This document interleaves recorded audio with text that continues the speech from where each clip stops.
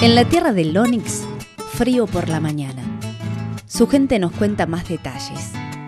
Desde aquellos abuelos que lo levantaron ladrillo a ladrillo, hasta esas amas de casa que hoy lo adoptan como lugar de reunión. Todo pasa a la vista. Sí, allí en el club, donde un pueblo aprende jugando.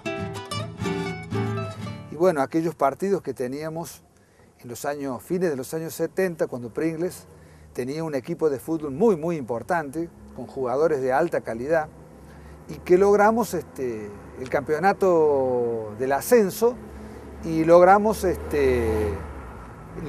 llegar a las finales y perdimos la final del campeonato contra Newbery de Villa Mercedes.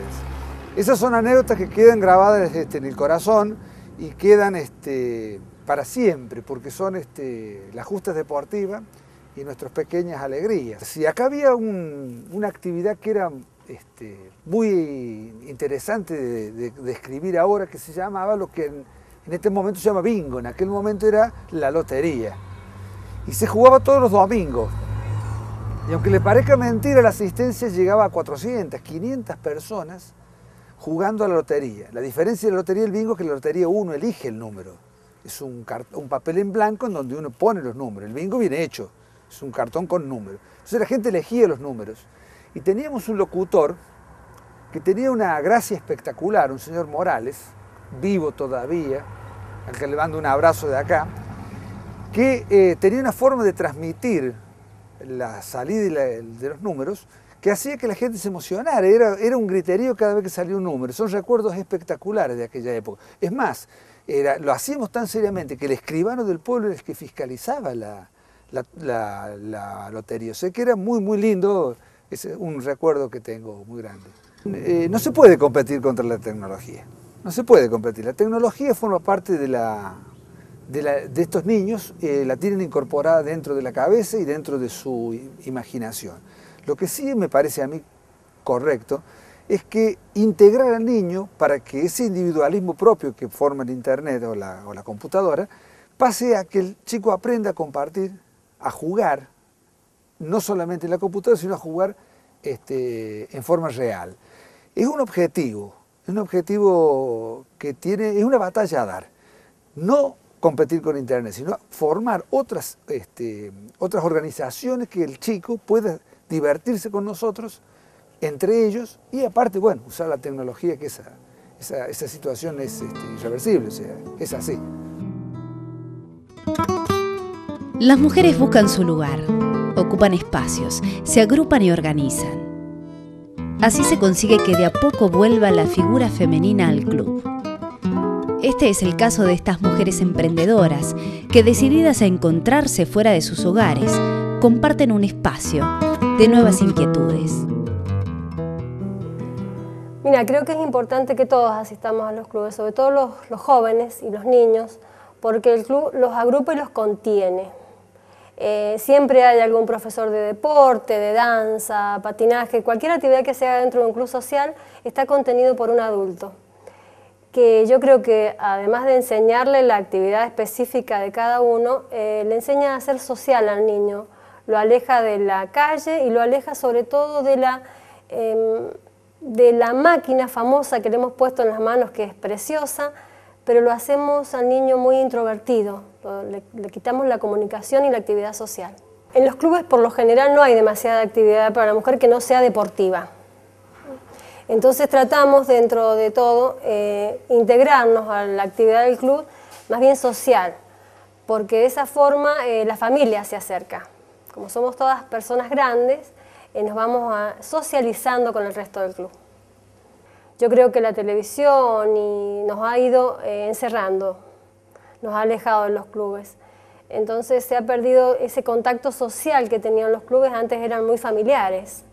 En cambio ahora son solamente deportivos, la mayor parte del tiempo. Me parece que deberíamos acercar de nuevo a la familia al club, porque se disfruta muchísimo. El lazo que se hace en el club es diferente al que se hace en cualquier otro tipo de actividad. Las mujeres a veces nos cuesta ir a un gimnasio, y bueno, y acá como somos todas mujeres solas y entre nosotras nos conocemos, nos sentimos muy cómodas Y bueno, y hacemos toda clase de bailes, por ejemplo, bailamos salsa, bailamos cuarteto, digamos ritmos latinos en general, también digamos hacemos músicas lentas, que eso tratamos de, digamos, de hacer más expresión corporal y a su vez divertirnos, que eso es lo lindo, porque nos sentimos tan cómodas entre nosotras, que nos sentimos con la libertad de hacer movimientos y todo eso, porque sabemos que nos hacen bien todo eso. Y también es bueno darle un descanso a nuestras obligaciones y tomar esto también como digamos, un cable tierra. O sea, aparte de que el club nos abre las puertas y nos deja ser, o sea, nos deja estar, nos pusieron la llave a nuestra disposición y creo que también porque eso atrae gente, porque nos hace bien, digamos, sociabilizarnos y estar juntas y a su vez disfrutarlo, que eso es lo importante. Nosotras como mujeres a veces teniendo todas las otras responsabilidades nos quedamos un poquito atrás y a su vez es lo que uno trata es de enfatizar eso, de venir y poder, digamos, hacer algo que nos haga bien a nosotras y disfrutarlo.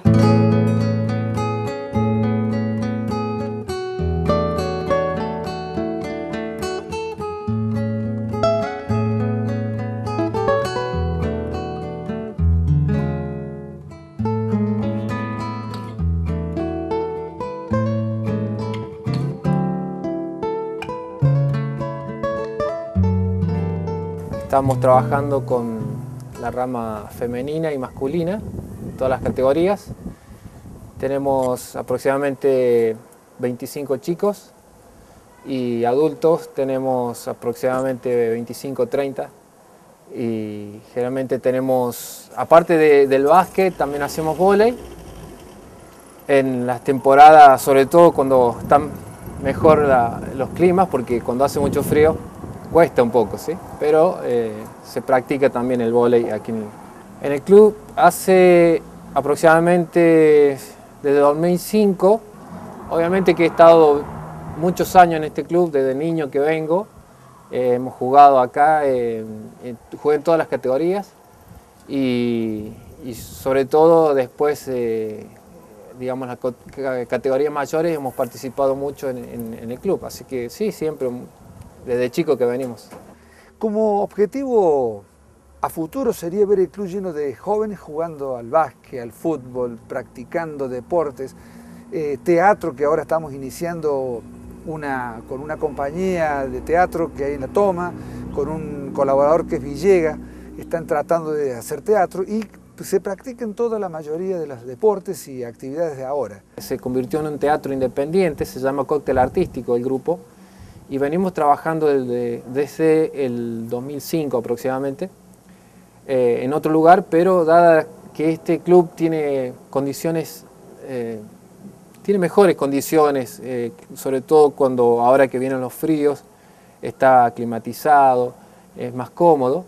Entonces, gracias a la generosidad de la gente del club, podemos practicar o ensayar teatro en este club también. Y todo va tras un sueño, techar las canchas, comprarnos camisetas, comprarnos fútbol, bochas, pelotas de básquet, lo que sea, pero todo va detrás de un sueño. Entonces yo creo que eso es fundamental en la sociedad, más en la sociedad de hoy, que se ha perdido los lugares donde se generen principios. Yo quiero en el futuro de este club que esté siempre ese trabajo arduo de todos los que lo viven, ¿no? De todos los vecinos, de toda la localidad. Y bueno, es ese sobre todo el deseo que uno tiene de este club. Las instituciones tienen que permanecer vivas. La construcción de la sociedad se hace a través de las instituciones. Que se desarme un club sería más o menos parecido a que se desarme el municipio. Son instituciones que hay que mantenerlas porque son instituciones donde la gente puede reclamar situaciones que en este caso serían deportivas, sociales, de amenización, culturales, y la tarea es llenar el club de jóvenes para que haya nuevas dirigencias.